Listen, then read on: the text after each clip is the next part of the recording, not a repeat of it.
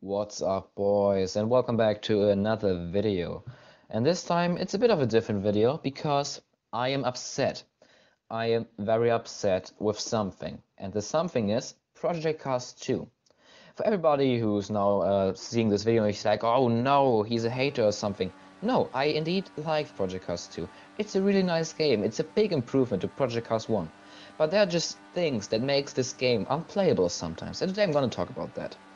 First of all, you may have heard about that. Our SRL league had the Indy 500 last Saturday on Project Cars 2. It was planned to be the biggest race of the season, and everybody was very excited. Of course, we ran it on Project Cars 2 because it has IndyCar on the game, and that's very special for a video game. And I'm very happy that Project Cars 2 has IndyCar on it. So we planned on doing a whole IndyCar week with 4 days of practice, and on Saturday then the qualifying and the race. All week I've been the quickest driver, together with a mate of mine, Vasilios. We were the quickest drivers all week, and I felt very comfortable going into the race because, of course, I love oval racing, and last season SRL F1 2017 league I haven't won a race, and I just got really excited for the race, and I really wanted to win this one. Here you can see me drafting together and qualifying with my teammate Dion Stahl. Just look at the driving of the car a little bit. Very little steering, everything was fine. Look at the kilometers per hour on the right bottom side. Look how quick I'm going on the straight. 371 kilometers per hour. Just keep that in your mind for a second. So I qualified P3, or the top 3 celebrated by 1,000 of seconds, by the way. So let's have a look. The race went go, and everything was fine. The race went go. I lost a couple of positions, not a problem. We had 100 laps to make this up again. I go into turn 1. I steer like I usually did, and my car just didn't turn. I just went straight on into the barriers. And at that point I was like, maybe I'd call tires, but it still was weird because all week we also did some practice races. Everything was fine. Everything was totally fine.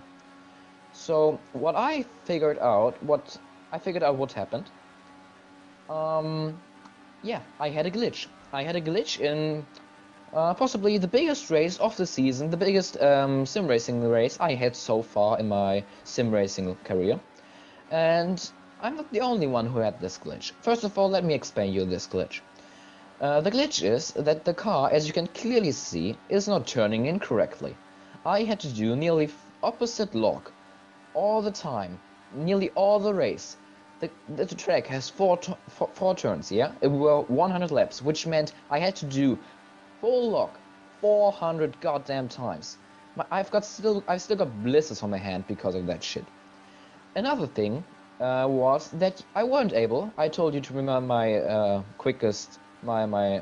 my speed from qualifying. Look, I'm nearly 20 kilometers slower than I was in qualifying a practice, which just makes no sense.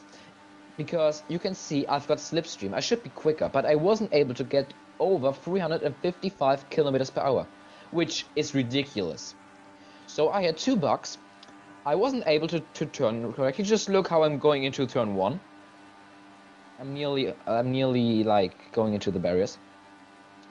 And I'm also like forced to not go over 355 kilometers per hour. It doesn't matter if I got slipstream, because the slipstream doesn't matter at this point, because the game doesn't let me go over 300 and now it's 55 kilometers per hour, which is ridiculous. But I wasn't the only driver who had this problem. Kevin Weston Edwards, also an SRL racer, he's actually running behind me right now. On the footage you can actually see he had the exact same glitch, and we both were off the pace all race, which made this race a really bad one. Just absolutely ridiculous. That race ruined our that glitch ruined our whole race. We did a full week of practice. I did over 300 laps of practice on Indianapolis Motor Speedway. I spent so many hours trying to figure out the strategy, trying to figure out the car, drafting and stuff like that, and then the glitch happens in the race. I mean, it's just ridiculous.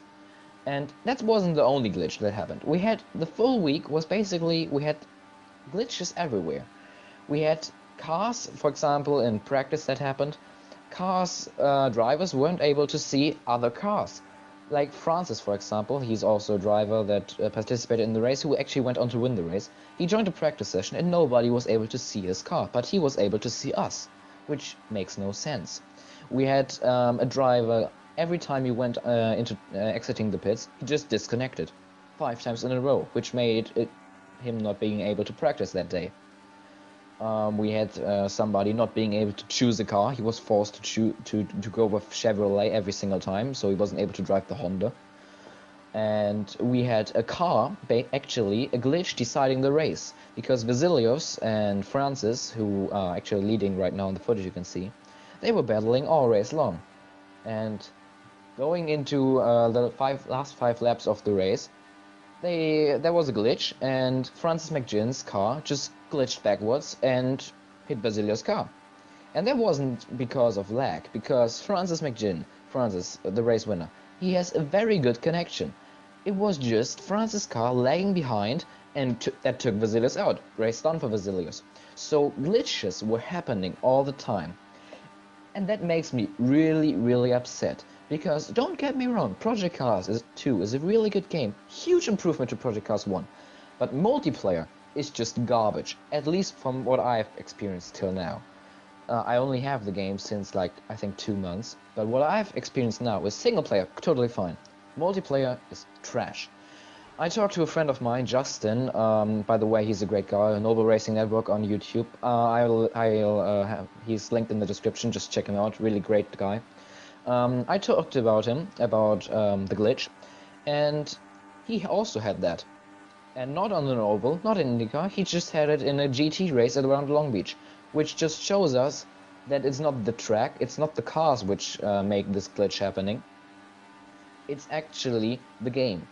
And if I had this, if Cameron Edwards had this, if Justin had this, then this is a problem which many other drivers also have, many other players of Project Cars 2.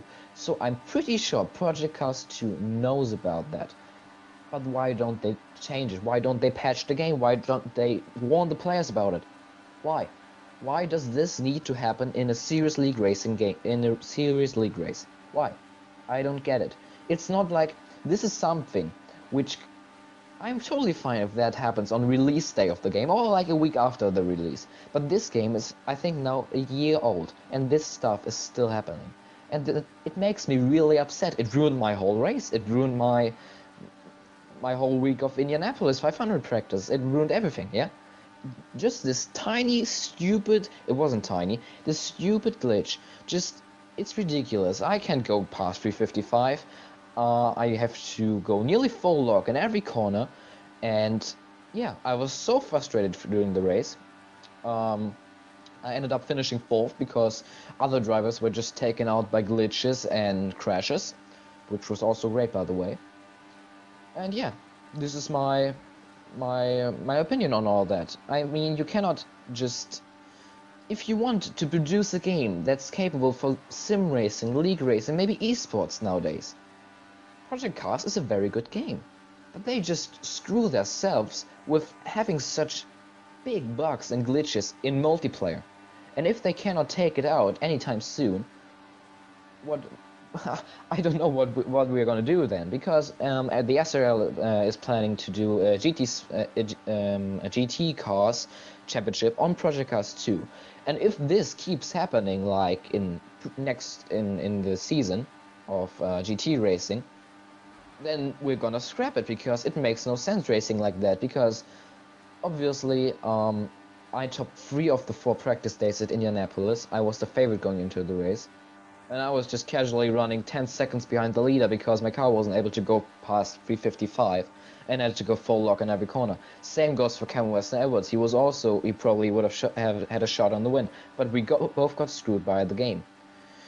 So yeah, like I said, I'm very upset, and I hope Project Cars 2, they will patch it. I hope it's gonna be out of the game soon. I hope those things won't happen again, because obviously it's really annoying. And yeah, I just wanted to tell you guys about that, because I'm still so upset with the game, because that happened like three days ago, and I'm still angry. But yeah, guys, thank you guys for watching for this a bit different video. I'm not gonna be that active in the next few weeks and maybe a month because SRL League Racing is now going into the summer break, so am I, so racing will probably continue in September. Stay tuned. We're gonna move over to F1 2018, and like I told you before, the Project Cars 2 GT Championship. So make sure you're gonna check it out. Follow me on Instagram, link in the description. Also, like I said, check out Justin, the Noble Racing Network. Great guy, makes great videos. Go and check him out. Also check out the SRL League. Also link in the description. That's the league I created. I'm the owner of that. I'm really proud on how far we have how far we have come since 2016. So check that out. And yeah, thank you guys for watching this video. Leave a like if you enjoyed it. Subscribe for more F1 and league racing and general racing content. And I've been Sandro. I'm gonna see you next time.